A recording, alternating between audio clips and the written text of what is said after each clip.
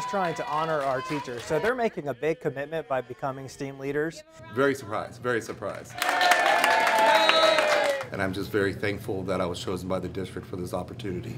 Ms. Livingston was chosen as a leader for our district and our school. So give her a round of applause. Yeah! It's a multi-year process where they're going to have intensive professional development and then help us train our teachers as well. So it's quite an accomplishment to be named a STEAM leader, especially in a district such as ours. So we're just trying to celebrate the teachers for them being willing to put themselves out there and accept the challenge of being a STEAM leader. So Miss Merck is one of our STEAM leaders for our school and for our district. So can we give her a round? A STEAM leader is somebody who is willing to take risks as a teacher. Thank you, Miss Merck, for being an amazing STEAM leader. To collaborate with their peers. We're looking for teachers that are not afraid to look outside of the box. Awesome teacher, right? Give her a round of applause.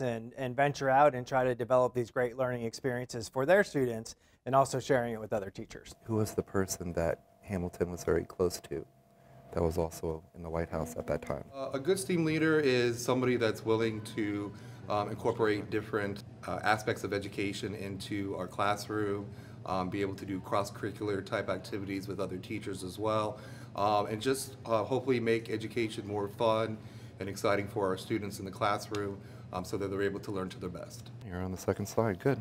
Well, it's just very exciting to be a part of it, to be part of the leadership in the district as well. Just be able to provide information to our colleagues, provide leadership for our colleagues and for our students, just to make what we do here at Springfield Middle School even that much more better than it already is.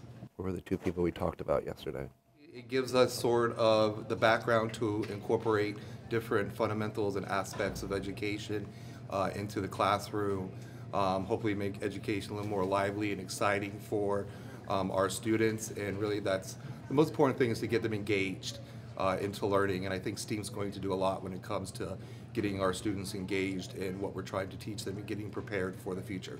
You then are going to choose which color of food coloring you want. Well, when we talk about STEAM in the Fort Mill School District, we are looking for teachers to create meaningful, engaging lessons. It looks really cool, Reed. That help our students learn the standards. Our STEAM leaders, we're really encouraging them, and all of our teachers, to provide lessons that hook our students in, that are real-world learning examples. You have lots of detail. That looks awesome.